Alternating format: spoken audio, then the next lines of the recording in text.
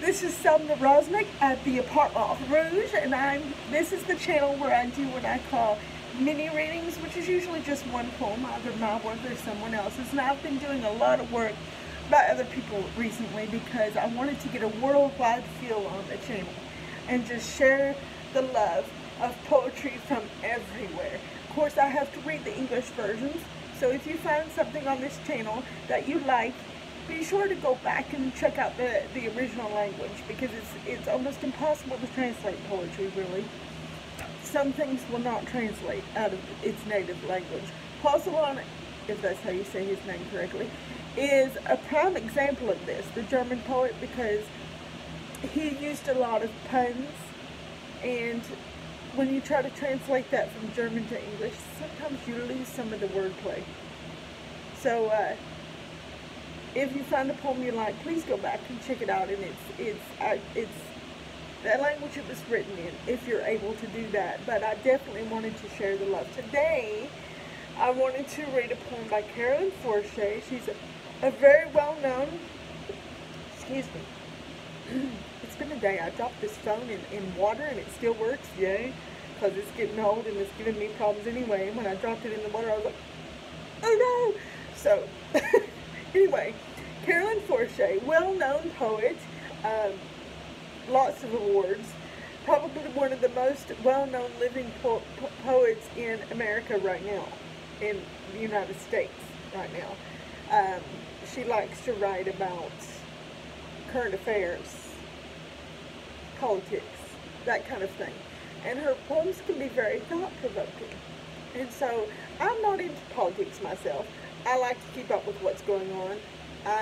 I'm more into the human interest stories side of it, more so than the whole mess that is politics. But yeah, she writes very well. She's actually one of my favorite poets. And so I wanted to share one of her works on here today. This is from her collection, In the Lateness of the World, Carolyn Forche. I think this was published just this year, 2020. So I think it's a brand new collection, which I did not know when I bought it.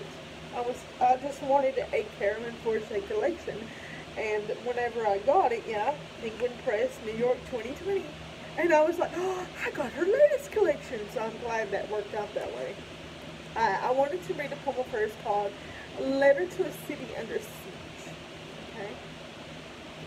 Turning the pages of the book you have lent me of your wounded city, reading the braille on its walls, walking beneath ghost chestnuts past fires that turn the bullet-shattered windows bronze, flaring an instant, without warming the fallen houses where you sleep, without water or light, a biscuit tin between you. Or later in the cafe ruins, you discuss all night the burnt literature borrowed from a library where all books met with despair. I wanted to give your notes back to you, to be printed in another language, not yours or mine, but a tongue understood by children who make bulletproof vests out of cardboard.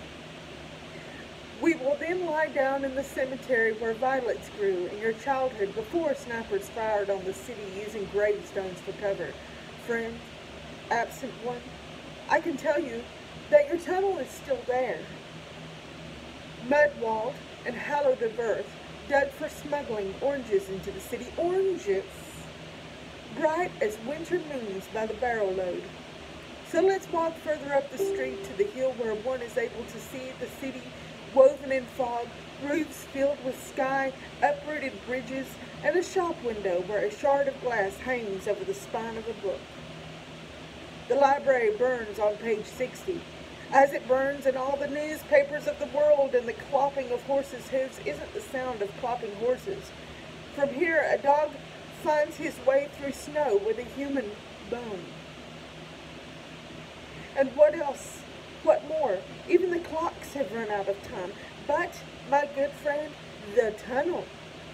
There is still a tunnel for oranges. And that's all the content. That would be wilder, seeing a dog carrying a human bone.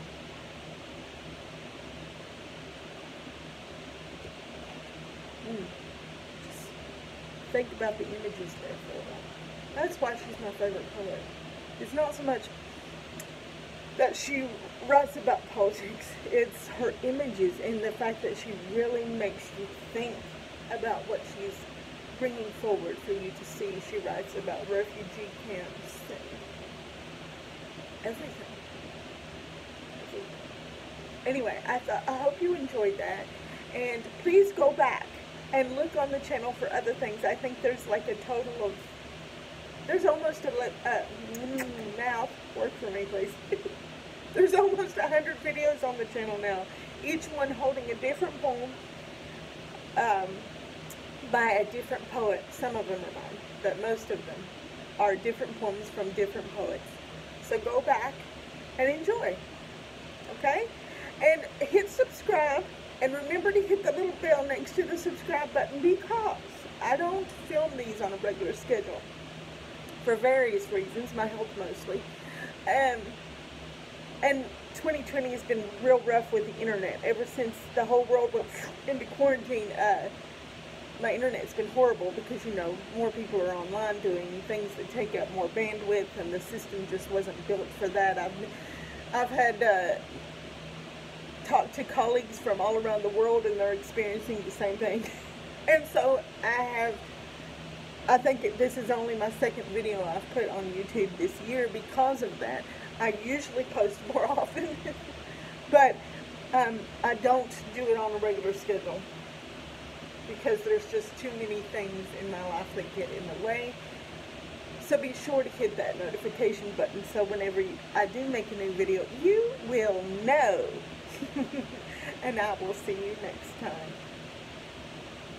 Thank you. Bye.